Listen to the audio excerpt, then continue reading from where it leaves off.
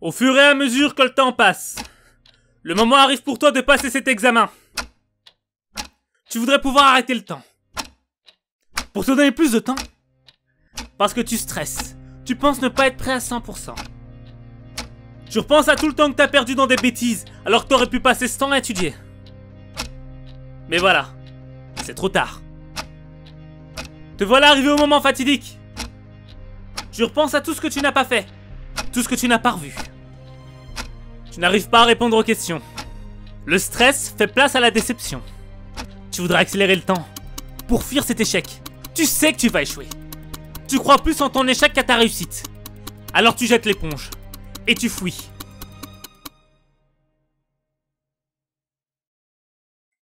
On a tous 24 heures dans une journée. Bill Gates n'a que 24 heures.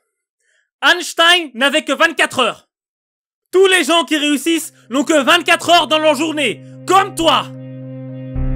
Le temps ne se maîtrise pas. Tu ne peux pas retourner en arrière dans le temps. Tu ne peux pas arrêter le temps. Mais tu peux l'orienter à ton avantage. C'est la manière dont tu vas orienter ces 24 heures qui va faire la différence. La différence entre où tu étais hier et où tu seras demain, elle dépend de ce que tu vas faire durant ces 24 heures.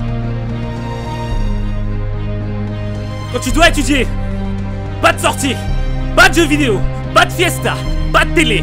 Quand tu dois étudier, tu t'assis et t'étudies, tu te concentres.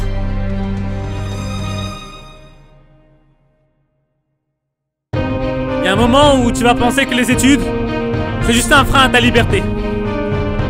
Que pendant que tu perds ton temps dans les livres, tu pourrais profiter de la vie, parcourir le monde, voir plein de choses que tu ne connais pas. Mais t'es dans le processus de la réussite.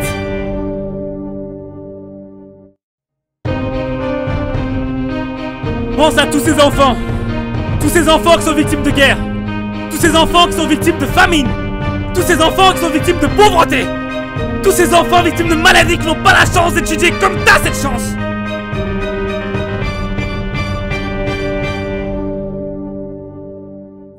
Ils te regardent avec envie.